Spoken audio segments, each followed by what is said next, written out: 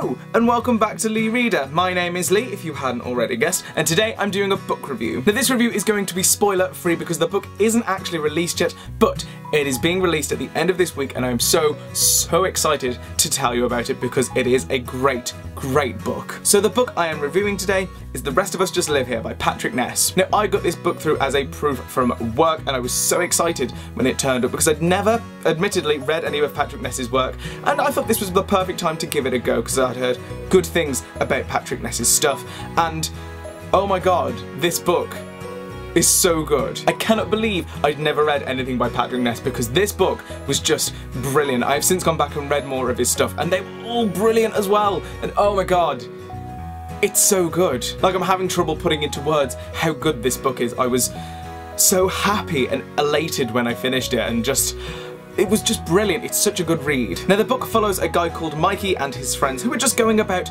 their end of school lives. You know, they're heading to prom, they want to do their exams, they're all going to college, but they want to do it before the school blows up. Again. Now Mikey and his friends live in a town where a crap ton of supernatural things happen. I'm talking ghosts, vampires, werewolves, you name it, it has happened.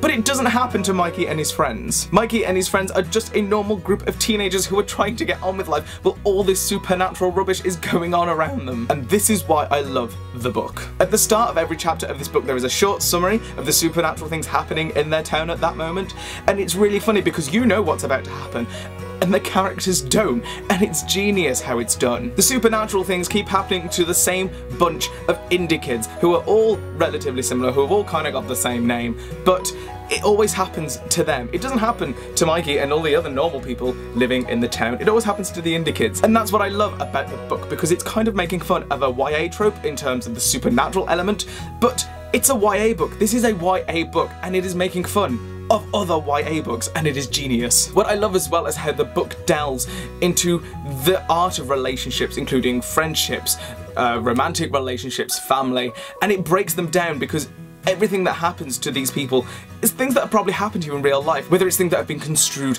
the wrong way, things that are played out differently than you thought. It just works and it's so good. It's so well written. The book also deconstructs the stigma that around certain mental disability. This one in particular is obsessive compulsive disorder, which is something that Mikey, the main character, suffers with. And the way it's done is just wonderful because as someone who has suffered with obsessive compulsive disorder, the way it was broken down and the way it's looked at was just, it was beautiful because it makes so much sense, and to get inside someone else's head who suffers from that was just brilliant. I really can't rate this book high enough. It is such a wonderful read. It's got brilliant characters, it's got a brilliant storyline, it deals with things in a beautiful way. Patrick Ness is just a beautiful writer in general, and I'm so excited for you guys to check this book out. It's going to be massive. It's just wonderful. Overall, I'm going to give the book 5 out of 5 stars. The book to me is just wonderful. It is well written, really great characters. It really drives home some certain aspects of real life, which I thought was just brilliant. Certain aspects of the book are also brilliantly dealt with. It's just beautiful. Patrick Ness is just a beautiful writer, and please go and check it out when it's released because you guys seriously won't regret it. So that's it for today's video. Let me know your thoughts if you have read the book, or if you haven't, if you're going to go and check it out. I highly recommend it. It's going to be a great book. I think it's going to be huge. I'm so excited for you guys to check it out. And that's it for today's video. I hope you guys are well, and I'll see you on Thursday with a brand new video. Goodbye!